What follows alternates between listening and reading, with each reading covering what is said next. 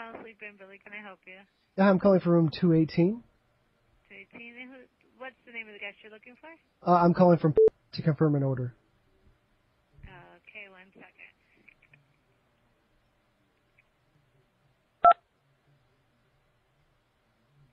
High-speed internet access, microwaves, and... Hello? Yeah, hello, I'm calling for pizza. Uh-huh. Did you guys have an order for delivery? Yeah, remember me? I was the delivery guy.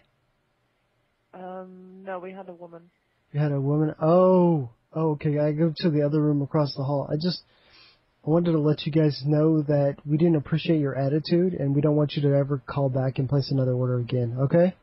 That wasn't us. We had a female driver. Well, you should have given me a tip then, because I don't appreciate the attitude.